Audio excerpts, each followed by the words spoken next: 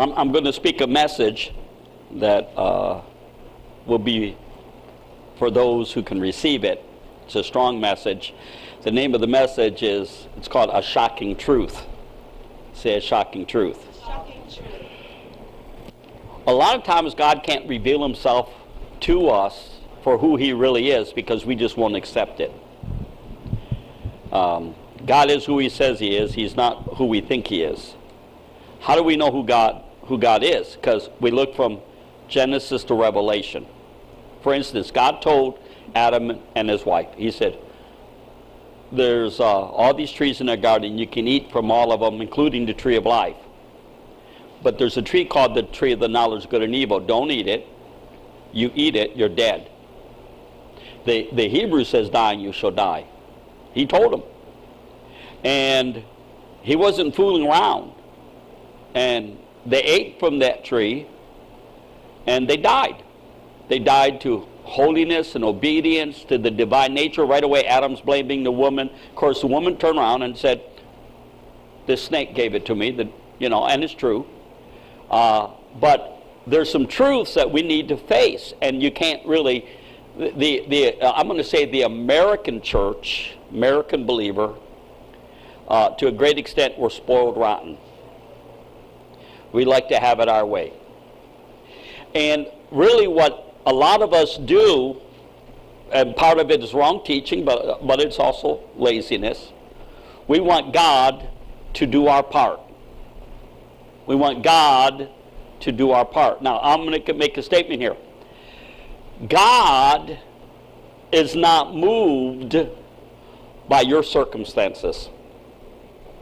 God's not moved by your circumstances. I can prove it. Go to leper colonies, and they still got them around the world. You can go to leper colonies, and you see multitudes of people, including children, that are full of leprosy.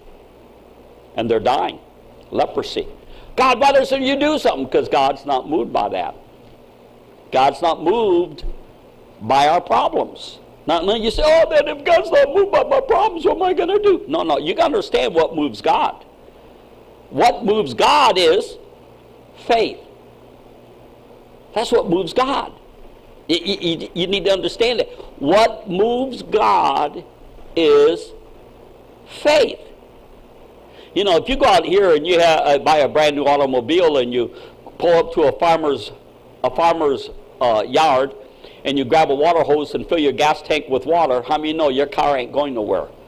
That car is designed to operate by gas. It says, the just shall live by faith. Doesn't say by your feelings, by your emotions, by your circumstances. By faith. Trust in God. And faith in God means we do what God's word says. See, that's a lot of people understand that. Draw nigh to God, he'll draw nigh to you. Cleanse your hands, you sinners. Purify your hearts, you double-minded. Be afflicted and mourn and weep. Let your laughter be turned to mourning, your joy into heaviness. Humble yourself in the sight of the Lord, and he shall lift you up. So God requires you to seek him. It don't matter. See, God's not a respecter of people. God isn't going to treat Mike Yeager any different than anybody else. So if God's not a respecter of people, what that means is God doesn't look at Mike Yeager, his education, his skin. Oh, he's a male, she's a female. He's black, he's Asian, he's Caucasian. No, God don't look at that. God looks for faith. And where a lot of people are making a big mistake in our society is they're expecting God to do something that he never said he would do. God, you expect God just to look at your problem and just to solve it for you. Well, first of all, God's already done everything he's ever going to do. He overcame principalities and powers. He said, behold, all authority has been given unto me. See, he's expecting us to do something. And actually, we say, well, God said, I am the Lord and I change not. And then he said this, therefore you sons of Jacob are not destroyed. What he means is, yes, God is long-suffering, God is merciful, God is kind, God is good, God is all these wonderful things, but there's things that God expects from us.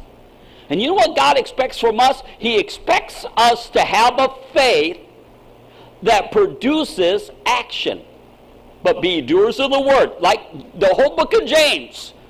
It talks about faith without works is dead. Abraham was justified by works. I don't know if you know that. The Bible says Abraham was justified by works. So we're not justified by works. No, it's a works that was a result of faith. Because he had faith, he offered up Isaac. Therefore, he was called the friend of God. God expects you to believe. For instance, why don't a lot of people pray? Because they don't really believe that God's going to hear their prayers. We're in a time of a crisis of lack of faith in the church in America. There really is, and it's not just America, it's around the world. But there's a real lack of faith. Now, I want to, and don't misunderstand me. This is not, Paul said I would have gave you meat, but I can't, because, they were in strife and anger and bitterness, and that's the works of the flesh. And he says, when people get in bitterness, you can't say things to them.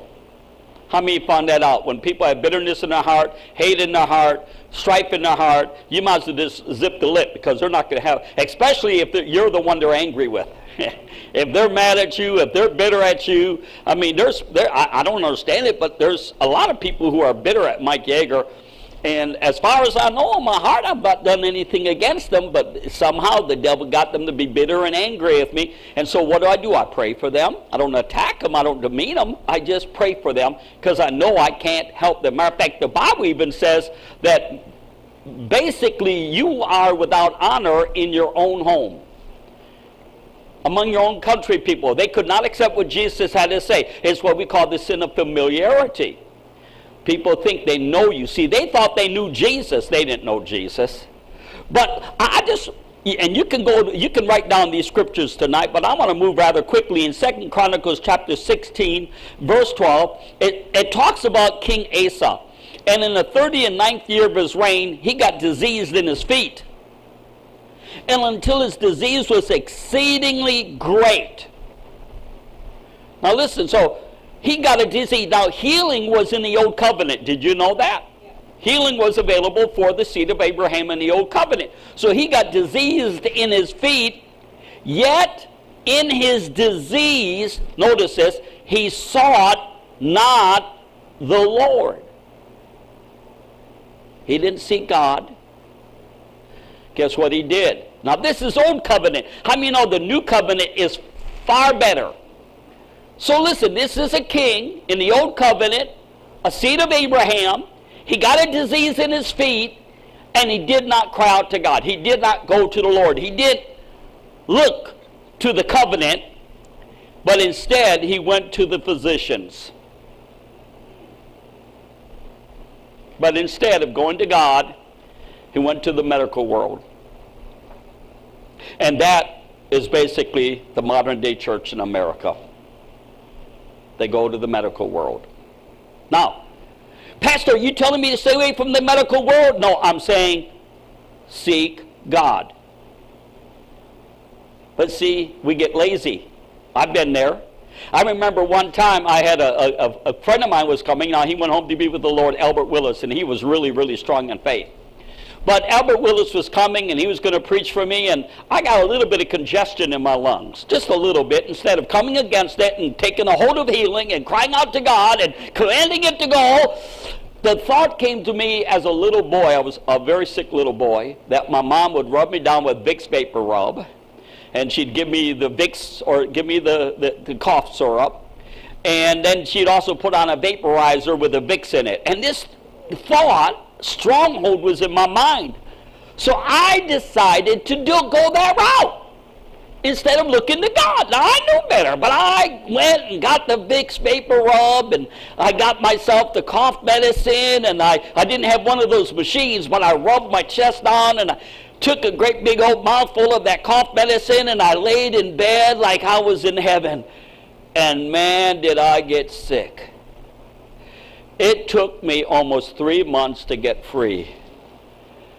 I mean, this stuff set in. And I said, Lord, what happened? And he said to me, he said, it's your fault. I said, what? He said, you didn't look to me. You were looking to the world, and this is what you got. I know this is, see, Jesus says, you will know the truth. How many know the truth is it's not always what we want to hear? It's not what we want to hear. We want to hear it's not your fault. It's God's fault. A lot of people are bitter at God because they're expecting God to do their part. No, God says you do your part. And so, what happened to King Asa? He slept with his fathers and died in the 140th year of his reign. He died. It didn't say he went to hell, okay? I'm not saying if you die sick, you're going to hell. But he didn't look to God. And actually, the previous verse says that the prophet of the Lord came to him, and because instead of looking to God, he hired another king to come and help him, some heathens. And the prophet showed up and he said, what in the world did you go to them for? You cried out to God in the past. In the past, you cried out to God and God helped you. Why did you go to this man? He said, now because of this, he said, war will never cease with the Philistines. I believe it was the Philistines. And it says the king got bitter, King Asa got bitter, and he locked up that prophet. Listen, they never killed prophets because they told them what they wanted to hear. They only killed men of God when they tell you what you don't want to hear. And the man of God said to the king, why did you go to them? You know how to trust God. See, that's another thing. Sometimes if you've never known how to trust God, you've never known how to believe God. See, I know in my heart there's things you can maybe get away with, I can't. You know why? Because I know how to trust God in certain areas. I know how to believe God. How many know that sometimes we choose this not to trust Him? We choose not to look to Him. And there's scriptures that says this. Listen, Jeremiah 17:5 say, I cannot be offended. Now, I'm going to explain this scripture to you. Thus saith the Lord, cursed be the man, the believer, that trusteth in man, and maketh flesh his arm, and whose heart departeth from the Lord. Cursed is the man who trusts in the arm of the flesh. They know how to trust God. They know how to look to God. They know how to believe. But instead of looking to God, they go to men. They put their confidence in men. And they depart from the Lord. Now you say, oh, well, Pastor Mike, no true believer would do that. Really? Yeah, they do. Yeah, they do. You kick God out of the equation. But He is the equation. He is the answer. He is the remedy. The Bible says He is the balm of Gilead. In 1 Chronicles 10 chapter in verse 6, King Saul dies. Let me read this to you. So Saul died, and his 3 sons, and all of his house died together. Remember this morning I took you to Exodus, and chapter 34, it says that He's long-suffering, He's merciful, He's kind, He's good, He'll forgive your transgressions. He says, but He does not forgive the transgressions of the guilty, but it is passed on to the children, and children's children. And I explained that to you. What he was saying is this, that if you are guilty and you want to acknowledge your guilt, you won't say, Lord, I'm wrong. Lord, I should have never done that. I should have never said that. I should have never. Lord, please forgive me. If you refuse to acknowledge your guilt, you are in big trouble. And it's not that God is going to do something bad to you. You've opened the door to the devil wide open. And this is what's happening with a lot of people. They open the door to the devil. And the Bible says, give no place to the devil. There's been times when I got out of the will of God and the Lord told me, and I knew I was on thin ice. He said, if you don't repent now, the devil's going to wipe you out, Mike. People say, well, why did brother so-and-so die? It must have been God's will for them to die in that airplane accident. No, it was never the will of God for a minister of the gospel to die in an airplane accident. Somehow the door got opened. For instance, I'm going to write a book on it, don't blame God, but in it I'll deal with Job. I went through what Job said. Now, Job was a righteous man, and that means this. He walked in the knowledge that he had to the extent he knew. There's things he didn't know. My people are destroyed for a lack of knowledge. That's why you need knowledge. See, I'm telling you, the only reason I know I'm still on this earth is because when I got born again, I began to devour the life of Jesus, and I got some knowledge. I got some insight. I got some information. And and now all of a sudden I discovered I didn't have to be a victim. I could be victorious. I didn't have to put up with sickness. I didn't have to put up with disease. I didn't have to put up with fear. I didn't have to put up with anxiety. I didn't have to put up with bitterness. In my heart, I didn't have to put up with it. And I could take authority over it. But see, a lot of believers either don't know they have authority or they don't want to exercise authority. I've seen mom and dads do it. I see them going to the store and they got little Johnny who's only 2 years old. And they're pulling their hair out of their head. I don't know what to do with Johnny. I can't control him. You can't control a 2-year-old kid? You can't discipline a 2-year-old kid? No, it's you're lazy. Spiritually ignorant and lazy. Say, I cannot be offended. Now, really, this ain't for you all here tonight, because I know that you're all beyond this, and it's only for those who are watching by internet, okay? So I understand that. But anyways, you say, well, wait a minute. You're 5'8", 200 pounds, little Johnny, maybe 2 feet tall, and weighs 30 pounds. And you can't handle him? You can handle him. You just don't want to. You need to do it the biblical way, in love.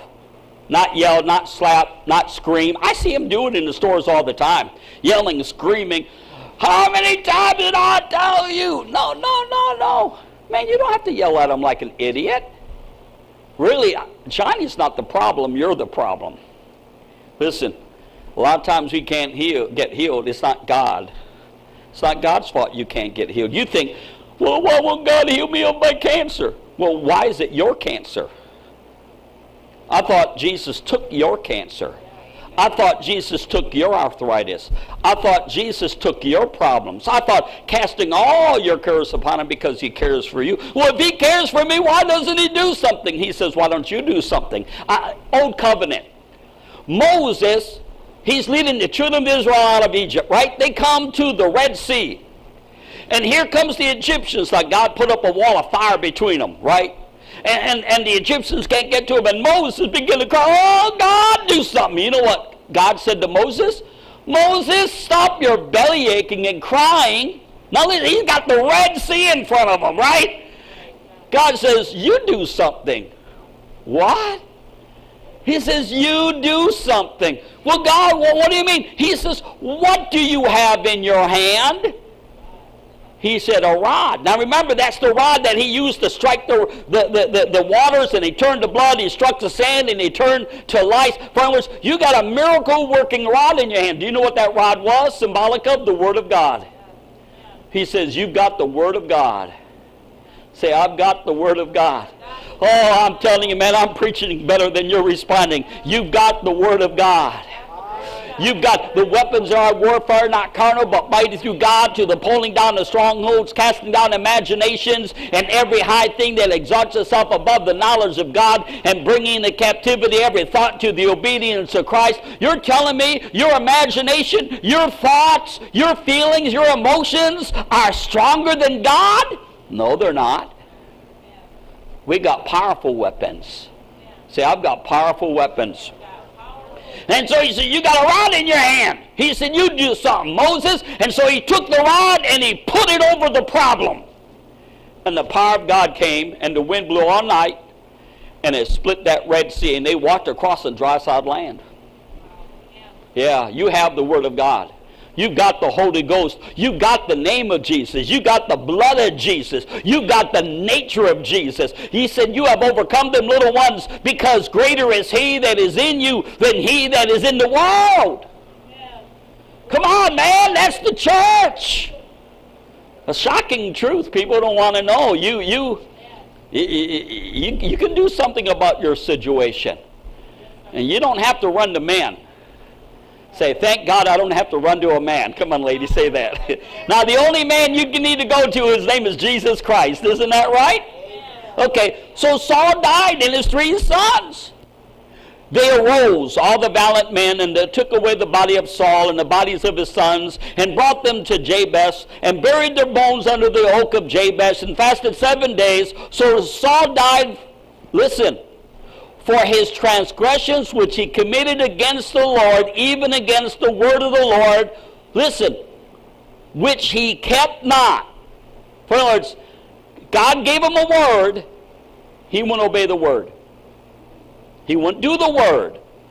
He wouldn't submit to the authority of God. But listen to this now. This is very interesting, and this is 1 Chronicles chapter 10 and verse 13. And also, this is why he died. King Saul didn't have to die. Actually, he fell on his sword and he committed suicide. And also for asking counsel of one that had a familiar spirit to inquire of it, and inquired not of the Lord. He didn't go to God. Yeah, but Pastor Mike, he knew that God was upset with him. You can still go to God. God was upset with him because he wouldn't listen to anything God had to say. You know, in the beginning he was little in his own eyes, and God told him through the prophet Samuel, hey, when you go and kill King Agag and the Anakites, and he said, don't leave anything alive. As Samuel comes, the bleating of the sheep, he says, what's this I'm hearing? He said, well, I just kept the best for a sacrifice to the Lord.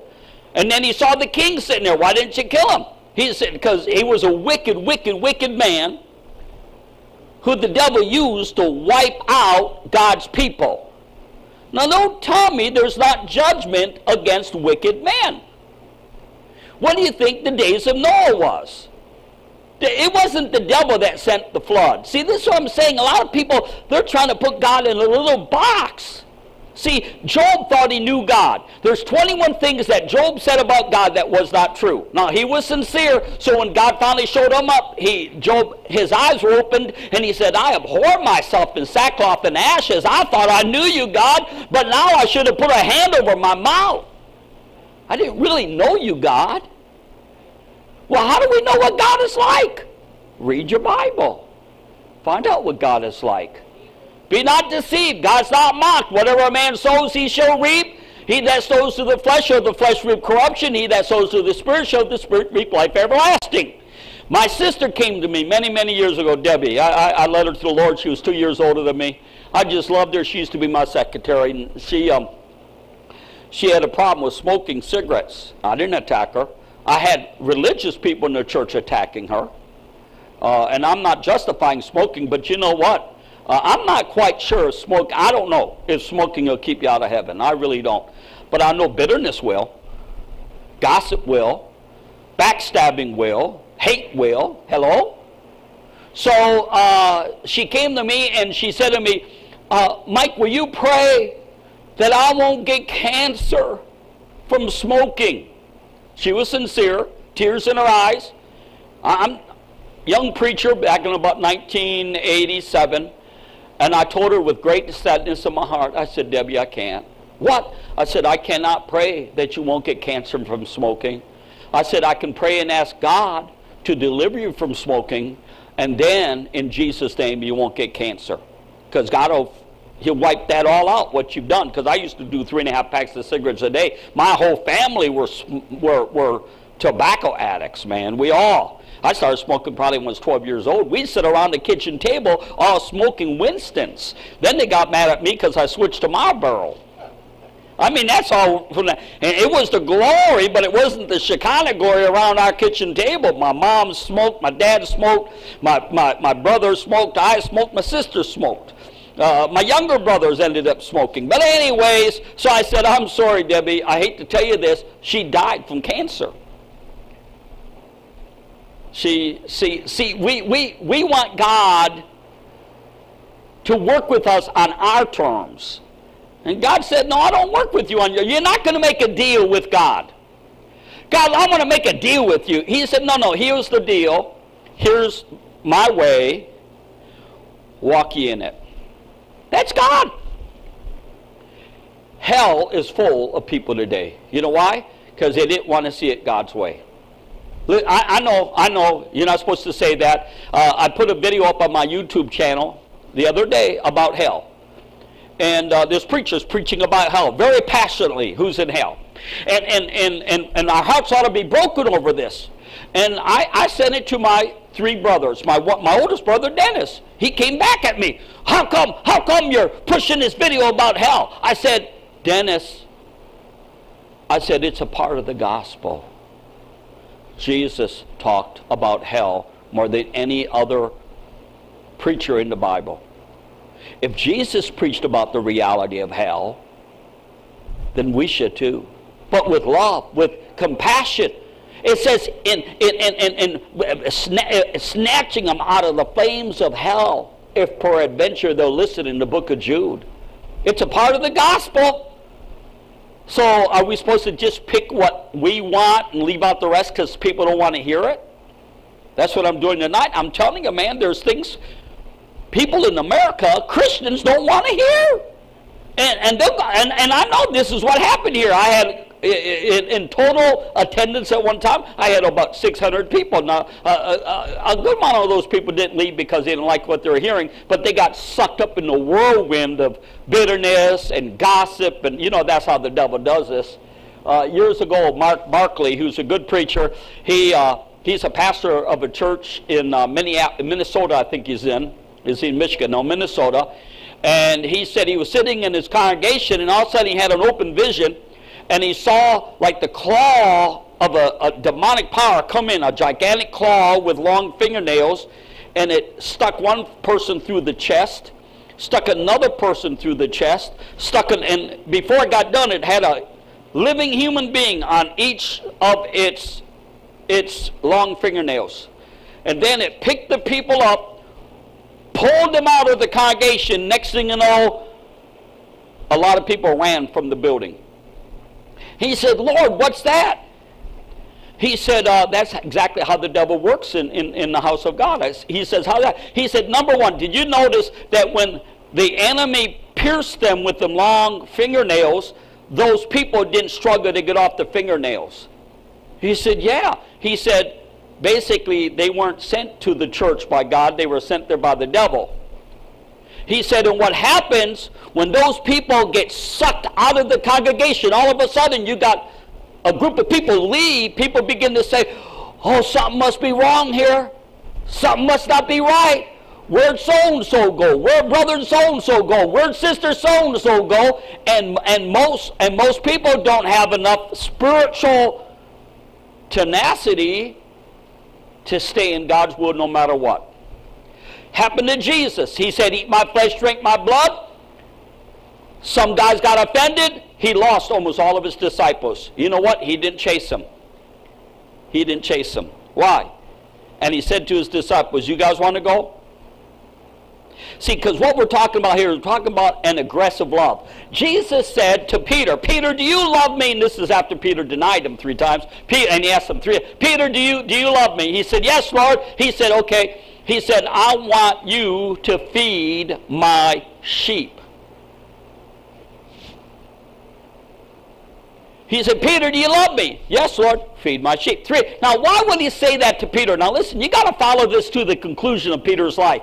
He knew what was going to get Peter killed. He even said the day's going to come when they handcuff you and drag you around. You know what got him killed? Not his good looks, not his intelligence, not his nationality. You know what got him killed? What he was teaching. That's why he said, Peter, do you love me? Then you're going to have to teach him the truth. Peter, do you love me, or do you want, Paul said, if I yet please men, I am not a servant of God. He said, if I teach what men want me to teach, I am not a servant of God. Okay? So he said, Peter, what you're going to teach is going to get you killed. And they cut off it. Matter of fact, not Paul, they cut his head off, but Peter got hung upside down, crucified upside down. What got him killed? Because he was saying what people didn't like. And that's what happened. I really began to preach truth. And people, I didn't know it. I had a bunch of people here that were universalists. How many know what a universalist? They believe everybody's going to heaven, including the devil. Oh yeah, yeah. And then you begin to preach. You got to live holy. You got to follow Jesus. You got to deny your flesh. You got to take up your cross. You got to forgive. You got to. That's what God said. You got to. And they, legalism. I said, well, wait a minute. Where am I teaching legalism? Well, the Bible says in Galatians I had a guy call me up one day.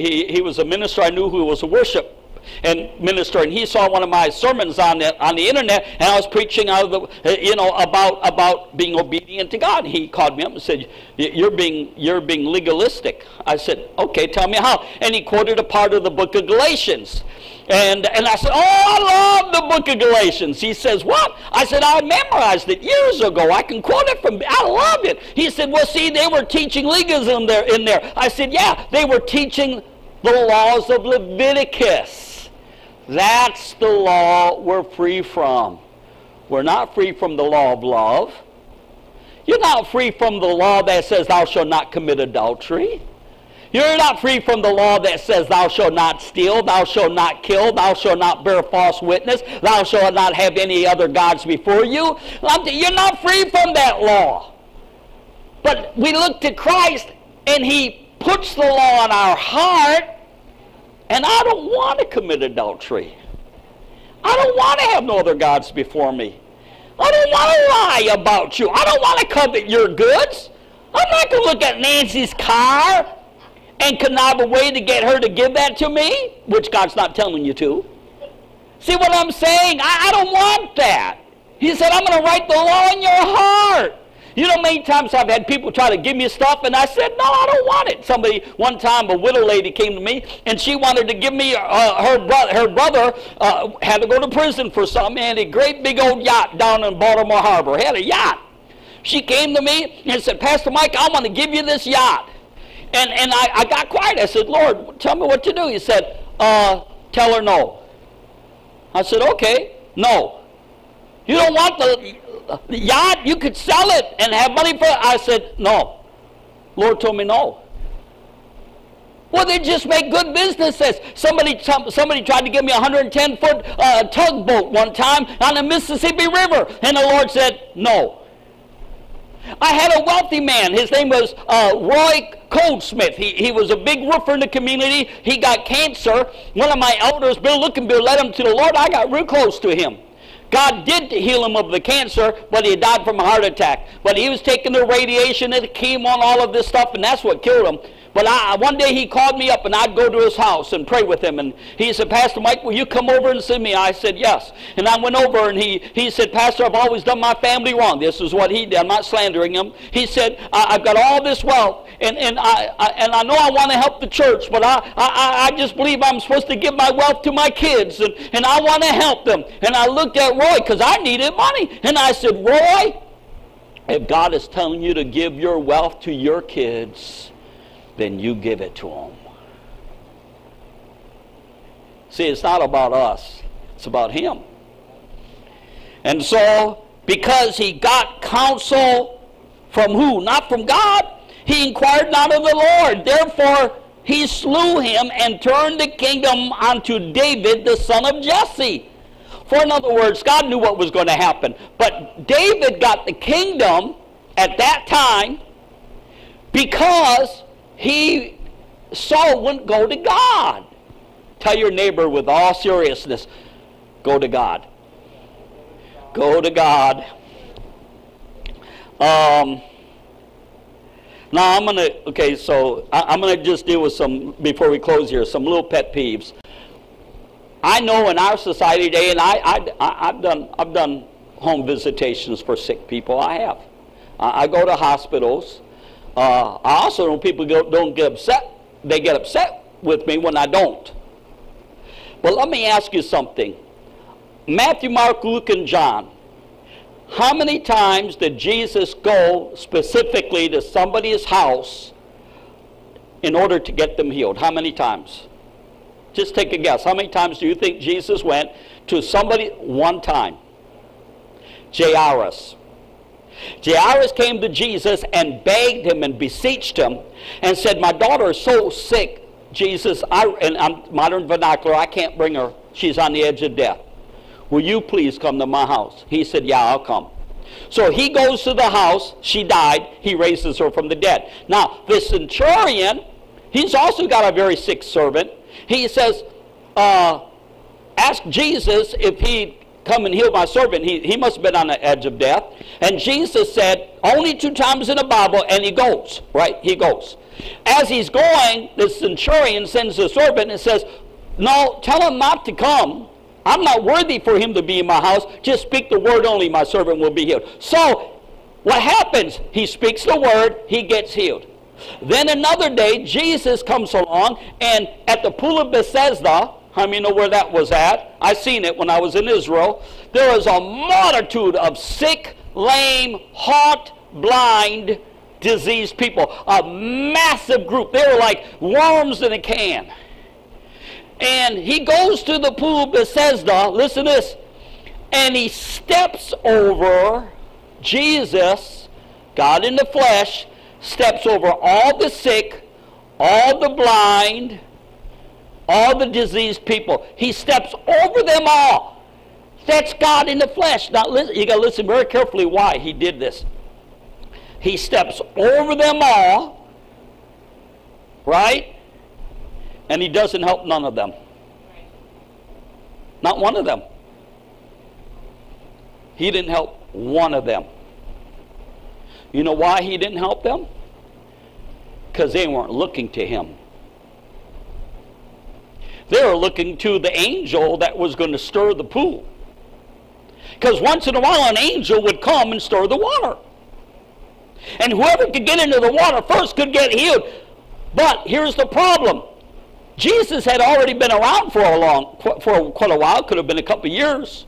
Multitudes and multitudes are getting healed and delivered. But guess where they're looking to get healed? They're looking to the pool of water. I'm going to tell you something shocking. There's many in the church world, they're not getting healed because they're not looking to Jesus. They're looking to the medicine. They're looking to the... Financially, the Lord showed me this. I used to borrow money. I did. I got myself in big trouble to keep this place going. Big trouble. Taking all the equity out. How many knew everything fell in 2007? Everything fell in. I lost a couple houses, actually. Everything fell in. And God had been trying to deal with me for years because I didn't know how to... I know how to believe God for money, but it's easy to go in and sign some dotted papers and use the equity in your house, right? And when when that thing fell apart, I got into big trouble. I was so deep in debt, I couldn't see the light of day. And the Lord said to me this, son, are you finally going to listen to me? I said, okay, Lord. And I said, Lord, I'll trust you. Well, some of you know about the motorcycle. I had an old motorcycle. I wanted to sell it and get a newer motorcycle, more comfortable, not a brand new one.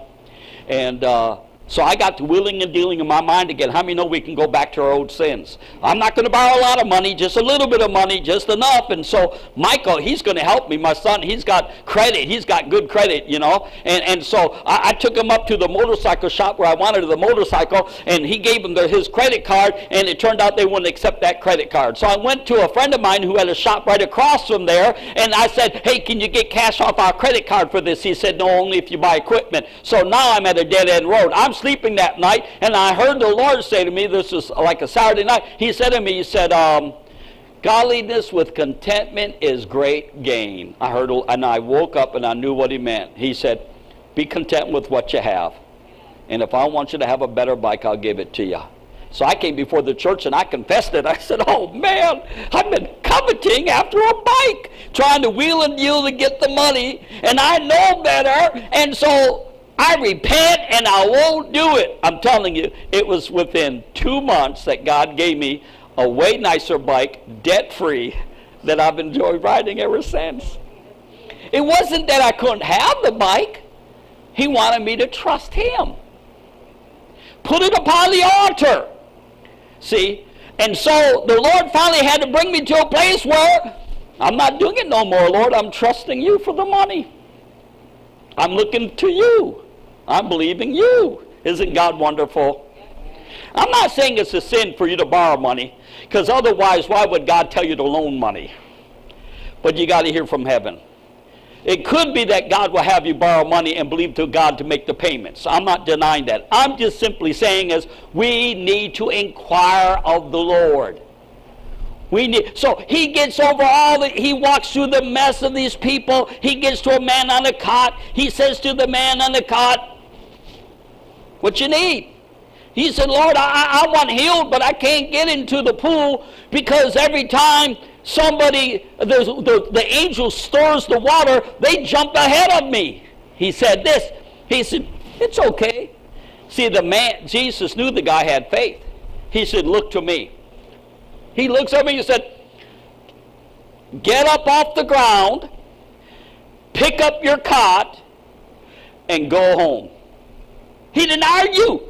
This man who's a cripple, he said, I need somebody to help me get in the water. Jesus says, get up. So what did he do? He had to move a finger. I tell people, do something you couldn't do. This morning we had a precious sister, we prayed for her. She said her jaw was really hurting and full of pain, Stacy, and laid hands on her. Not just me, I'm having other people lay hands on, because you need to begin to get people healed. God said, these signs will follow them that believe. Say, I'm a believer. Wave your hand at me. I'm a believer. I'm a candidate. And so we got done praying, and she says, oh, the pain's all gone. Who healed her? Jesus healed her. And so he takes up his cot. Now, why didn't Jesus heal those multitudes? You know why? Because they didn't come to him. Now, Jesus went to other communities, and like he was going up at the time he walked on the water, remember that? And then right afterwards they got to the country of the Gerenians, or something weird name, Geren, I can't say it.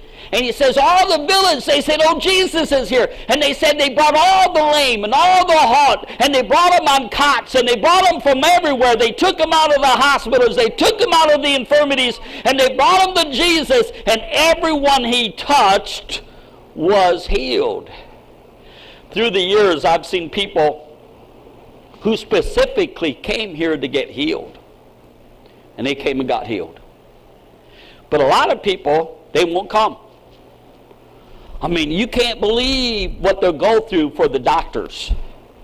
I can't believe what people let themselves go through for the doctors. Wow, remember the woman with the issue of blood? She spent all that she had on the physicians, and they gladly took her money. Took it all. They took all of her money. And they knew they couldn't help her. See, listen, if I was in the natural, a mechanic, and you were coming to me, and you wanted me to fix your car, and I knew I couldn't fix your car, if I had any integrity, I'd say, I'm sorry, I can't fix your car. You need a miracle. The medical world should be doing the same. They should be telling people, listen, you better cry out to God, because we can't help you. We don't have the medical knowledge to. You need a new liver. You need a new heart. You need a new brain. We can't help you. But they don't do it. And they didn't tell that little lady. And they took all of her money until she was absolutely poverty-stricken. And now she's worse than ever. And listen now, if anybody had an excuse, and she could have called in one of her friends and said, oh, I am so weak, because life is in the blood. Oh, I am so weak. Please tell somebody to bring Jesus to me. She did. She heard about Jesus. She pushed her little feeble, weak body up. Probably had to have these days we got walkers, but probably had a cane and rags. And she pushes her way. She hears that Jesus is passing by. She comes up over the little dusty road, a hill, and there she sees Jesus, but he's on the other side of this massive ocean of people. And she could have sat down in the dust and the dirt and said, oh, nobody loves me. God, why don't you help me, God? You know what she said? She did. She said, if I can make it through this crowd, if I can just touch the hem of his garment, I will be healed. And she began to take her weak, little, sickly body. People can't even make it to church Sunday nights. Preachers don't want to be at church Sunday night. They can't make it to the house of God. Pray for me, Pastor Mike, I'm sick. Well, come, I'll pray for you. Oh, no, Pastor, if you really love me, you'd come and touch my fevered brow. No, come, and I'll pray for you. Make it here, and I'll pray for you. Listen, I get miracles, and any minister who has any faith in other countries, they'll tell you, we get miracles all the time. You know why? When I go to the Philippines, I've seen the blind see, the deaf hear, the lame walk. Miracles. You know why? Because those people, they will go through the jungle, over the rivers. They will travel for 3 days on a donkey to get to the meeting, to get somebody with some faith to lay hands on them. And people can't even get into their air-conditioned cars, come down a road for a couple hours, an hour, and get prayed for. But they'll do it, they'll wait in the doctor's office. To me, it seems like days on end.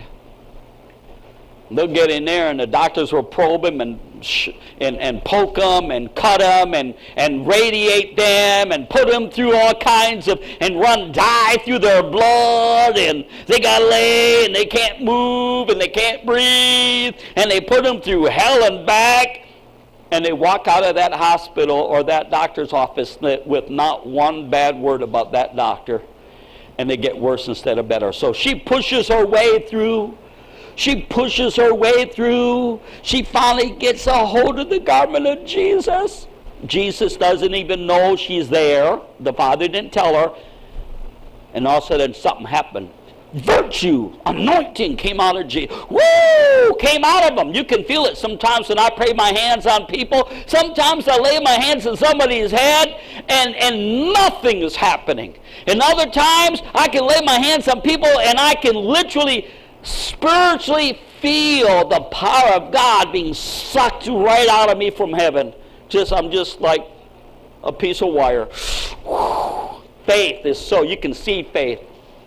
He turned around and said, who touched me? Who touched me? And the disciples said, whoa, we didn't, because he was excited. He said, well, we don't know what got you excited. He got excited because there was faith.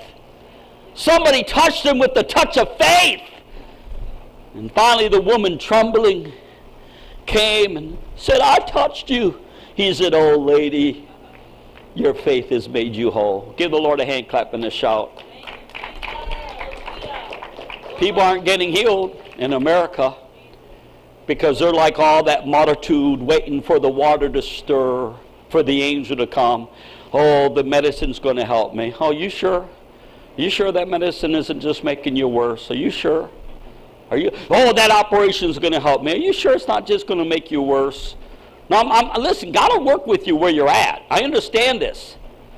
But don't you think that maybe you should try to get a hold of God? Don't you think you ought to give God a chance first before you give the medical world a chance to mess you up?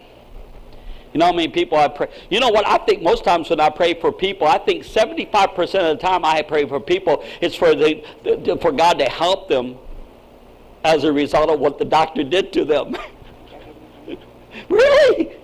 Most times. Oh, Pastor Mike, will you pray for me? I went and had an operation, and my back is more messed up now than it ever was. Okay. Will God heal you? Yeah, He'll heal you. But don't you think it's better to begin to look to God?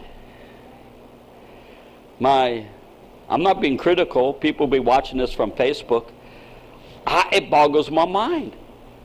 I go to Facebook, and I purposely don't read a lot of the posts. Because most of the posts are just going on and on and on and on and on about their problems. Very little is talking about Jesus. And so I'll put something in and say, well, why don't we maybe begin to exalt Jesus above our problems? And they begin to attack me. Well, who do you think you are? So I'm not attacking. Listen, put down your rocks. I'm just saying, he's the healer. He's the physician. He's the psychiatrist.